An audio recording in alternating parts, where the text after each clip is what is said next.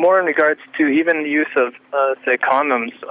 Some people I've spoken to Christians, and they feel convicted that even the use of condoms is wrong. And to me, in my assessment of things, and between me and God, I've felt that it isn't. With my wife and I, that's currently our method of contraception that we've decided to go with for the time being. And I guess the sort of the logical rationality struggle that I have going on in my mind with that, with trying to understand their take on how condoms could be wrong, but yet going and using the healthcare system would be okay. Like, if you're not preventing, like you say, uterine implantation, so you're not actually killing a fertilized egg, you're preventing that from happening.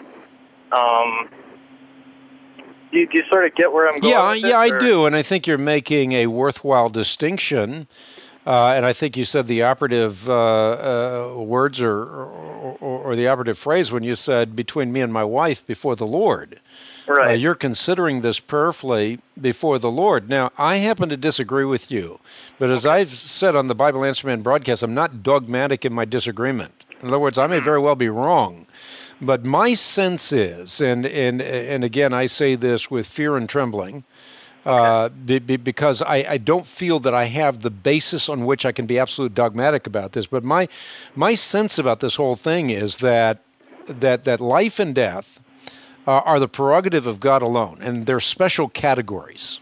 And therefore, I feel like a lot of people are trying to prevent conception that may not be able to conceive in the first place.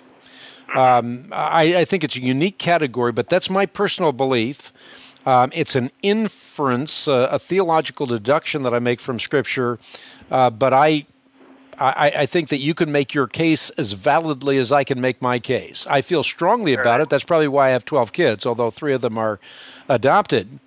I feel obviously very strongly about my my opinion in this regard. I was at Focus on the Family a week or so ago and did a show with Focus on the Family, and while I was there, I met some incredible staff people on the Focus staff, and one of them had 7 daughters, and they had come to that same conclusion as well. So I guess when you come to that conclusion, one of the consequences is you have a large family.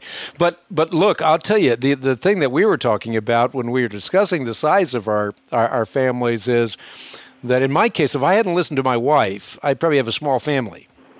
But now I'm 59 years old, I have a large family, and it's the greatest time of my life because I am enjoying things with my family that, I'd be missing out on otherwise.